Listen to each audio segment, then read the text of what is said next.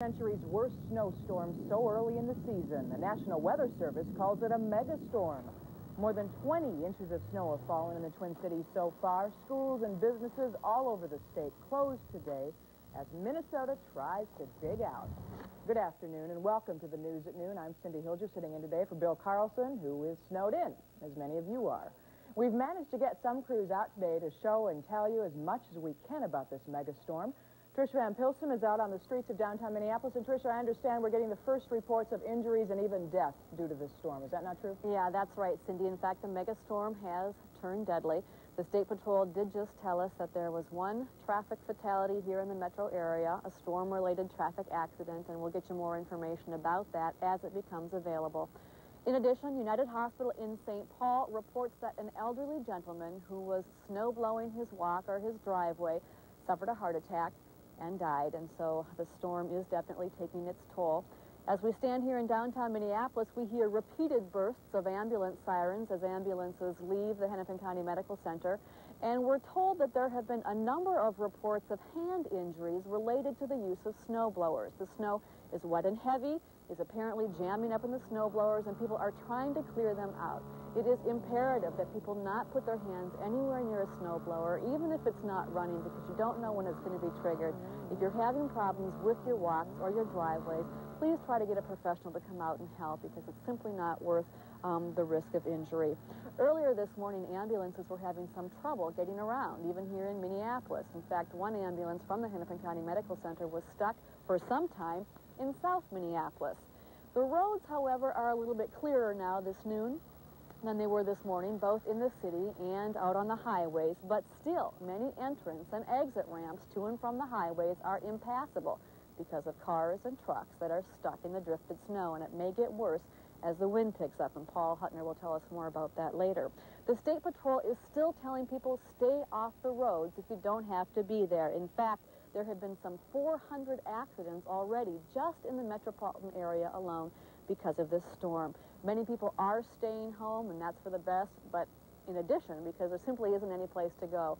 Virtually every school has closed, including the University of Minnesota. Many stores, including Dayton's, are closed for the day, and companies such as Unisys and the Carlson companies, major employers, thousands of employees affected, have closed for the day. So please stay home, and we'll be here keeping you posted. Cindy? Trish, you've been out all morning. When did it stop snowing? You're standing there right now. It doesn't look like it's snowing at all. It's snowing very, very faintly, and when we were out earlier this morning, it was snowing, so hard that it was hard to see, and you couldn't even see the skyline behind us. It's cleared up considerably since then, but I understand that there will continue to be spurts of snow. In addition, the wind is picking up, and so it picks up and blows around every once in a while, and that's a real dangerous situation.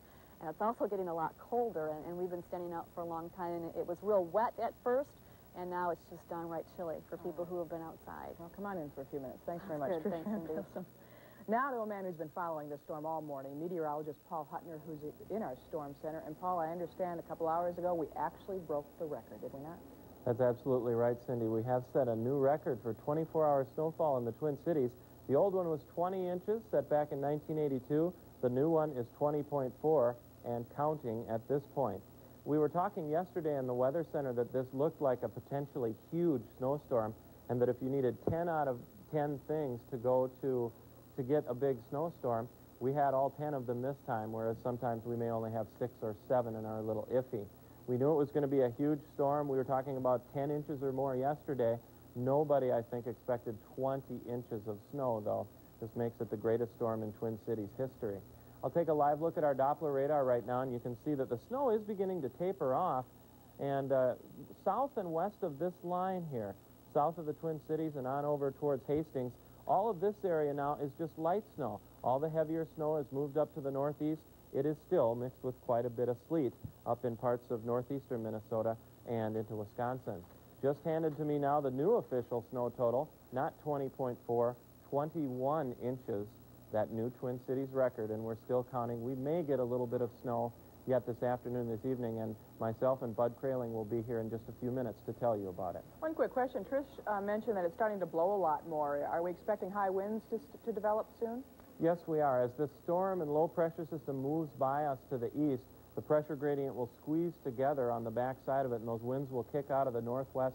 They may pick up at 20 to 40 miles per hour or higher, so that snow will be a problem, the blowing snow, through the rest of the afternoon and tonight. All right, Paul. Thank you very much. There we've got a shot of our roof right now. We're located at 11th and the Nicollet Mall in downtown Minneapolis, and you can see nobody out on the streets of downtown Minneapolis. Every major business is closed. Small businesses are closed. Looks like Nicollet has been plowed, however. You see a few passers-by there, but November 1st, the scene in downtown Minneapolis. The city is closed. This record-setting snowfall is making it especially difficult for city crews to clear the roads today. The State Patrol says people shouldn't drive in the Twin Cities unless they absolutely have to, even though many roads are passable. One of the biggest problems so far is happening at freeway entrance and exit ramps. Cars are getting stuck, so the plows just can't get through. Now, here's what you need to know about the snow emergencies to keep your car from being towed. In St. Paul, starting at 9 o'clock tonight, all cars must be off snow emergency routes and off the posted side of north-south streets. That's parking on only one side of north-south streets beginning tonight in St. Paul. Starting tomorrow at 8 o'clock in the morning, plows will clean up east-west residential streets as well as the other side of the north-south streets. Now, here's the Minneapolis information. From 9 tonight until 8 o'clock tomorrow morning, cars must be off all snow emergency routes. Tomorrow from 8 a.m. to 8 p.m., no parking on the odd side of the street. And then at 8 o'clock tomorrow night, it switches. No parking on the even side of city streets. Also, all day tomorrow in Minneapolis, there is no parking on the parkways. And we'll be repeating that information throughout the afternoon, so you can maybe jot some of that down. We're going to take a quick break right now. We've got crews all around the Twin Cities. We're going to regroup for a few moments. We'll be right back.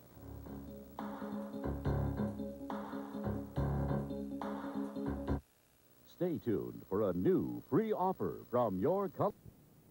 You can see behind me, but the plows have been pretty successful, at least in the downtown area. In other parts of the city, it's not the same story. We do have some tragic consequences of this storm to report. One fatality that Trish Van Pilsum already reported. A man was brought into United Hospitals in full cardiac arrest, apparently after blowing snow from his driveway. There was another report of a man being run over. He apparently was shoveling snow near Poor Richard's garbage hauling facility earlier this morning. Tragic consequences of this record snowfall. As for traffic here in St. Paul, well, it's at a virtual standstill in many parts of the city. A lot of cars are not on the roads. We've been driving around St. Paul for some time this morning. Downtown St. Paul, not a lot of cars out. However, Interstate 94 is actually in pretty good shape. We found driving there pretty easy. As for the side streets, that's where you have the real problems. Tremendous accumulations there. People trying to dig out and having all kinds of problems. As we drove around, we saw a lot of snowblowers out. There are numerous reports of snowblowing accidents in addition to that cardiac arrest that we told you about. People apparently trying to reach in and unplug their snowblowers and getting their hands caught. So be careful, because ambulance time here in St. Paul is 2 to 3 times longer than normal. Now, as for what people here in St. Paul think of this record snowfall, well, we just went around this morning and we asked them. Oh, this is terrible. I can't believe it. How many times have you been out shoveling so far? 3 times last night and then twice already today. I'm trying to get my shovel so I can help them out. But it's kind of like really like iced in there. So this might be a while. I started like making angels in the snow, and I like shoveling sometimes. I like pulling my sword around and making forts. How about not having to go to school? Yeah, it's fun.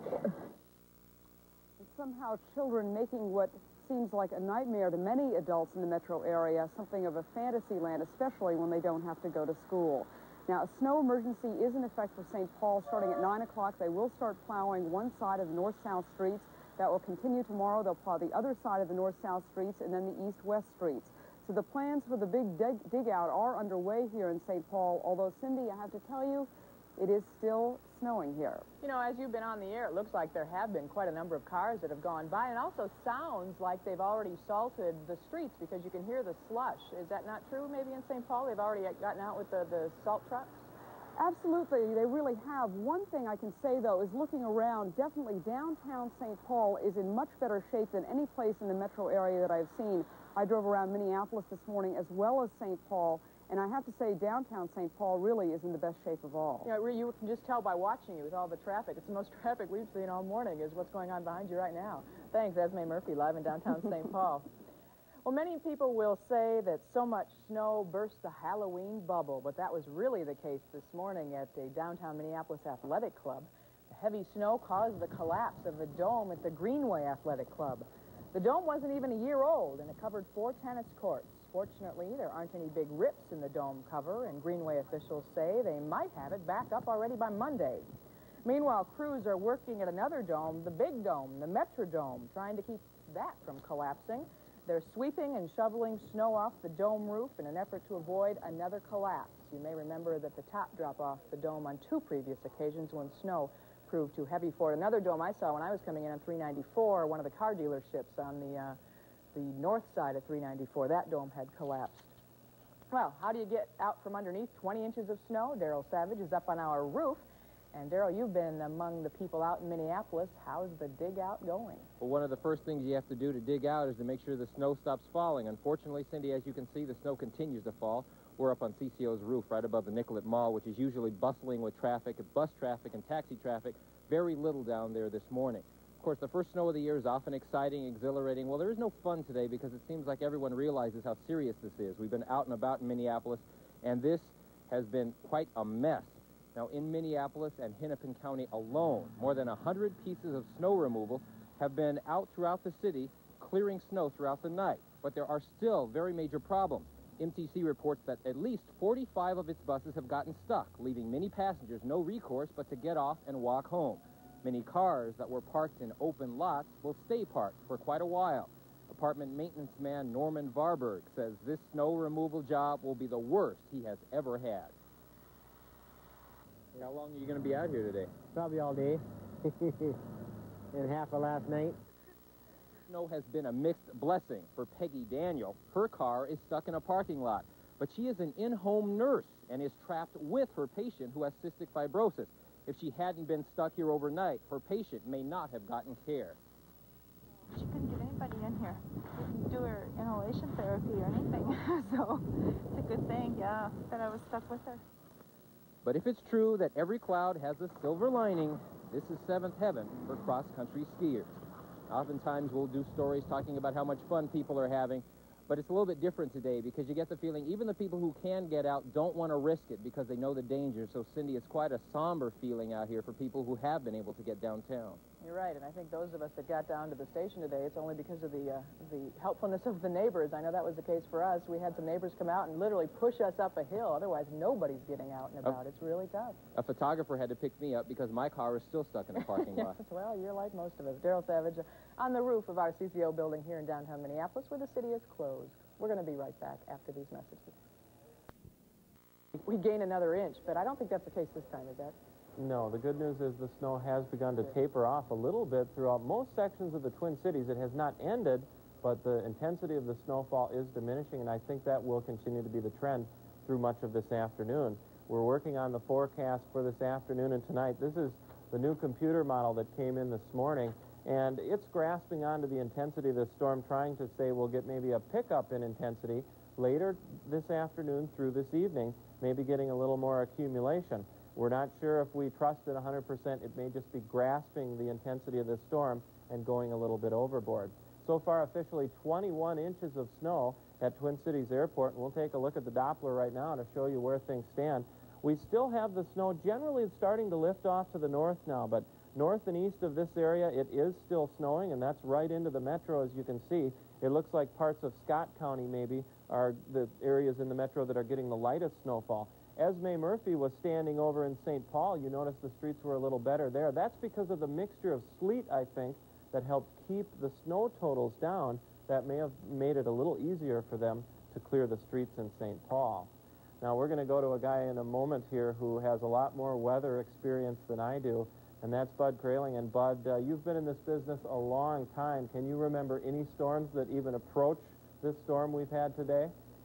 Well, obviously, for many of us of a certain age, the Armistice Day storm comes to mind when over 16 inches of snow fell, but over a longer period of time, over the 11th and the 12th of November 1940, and that Armistice Day storm developed very fast right over Minnesota and caught so many of us off guard. Now, the present storm developed, started to see it develop on Tuesday, so we've had some time to think about it and get into the frame of mind for heavy snow in the metro area. And the storm has brought, obviously, a number of advisories. We have snow advisories, eastern South Dakota in Iowa from the southwestern corner to the northeastern corner, northwestern Minnesota snow advisory, and the northern part of Wisconsin with the lesser amounts of snow in the snow advisory area. Now, heavier amounts of snow, north central Iowa, southeastern Minnesota through the central part of the state, northeastern Minnesota, and the worst conditions at the moment, the blizzard advisories and blizzard conditions in southwestern South Dakota, northwestern Iowa, and we are informed that Interstate 90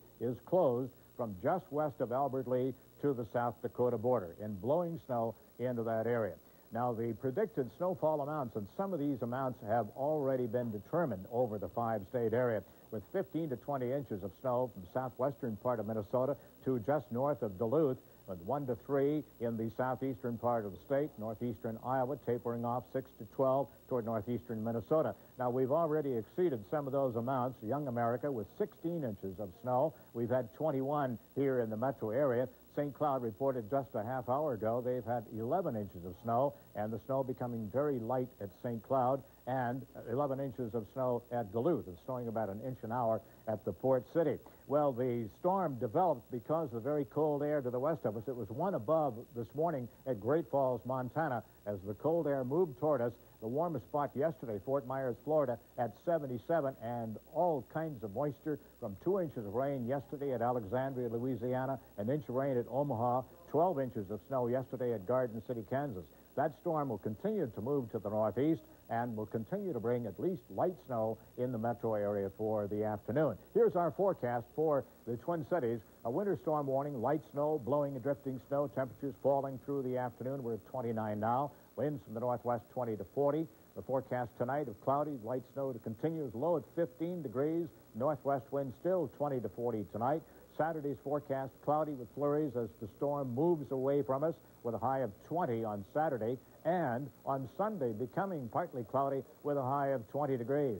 At the moment in the Twin Cities, we do have light snow, and our temperature is at 29. Winds from the north gusting to 35 miles an hour. We have a wind chill of a -3, or it feels like 3 degrees below zero. Humidity at 88%, and the pressure falling from 29.55. Light snow, Cindy, and 29 degrees, and an icicle has started to develop in our weather window. Light snow through the afternoon and tonight. All right, glad you made it in. Thank you, Bud.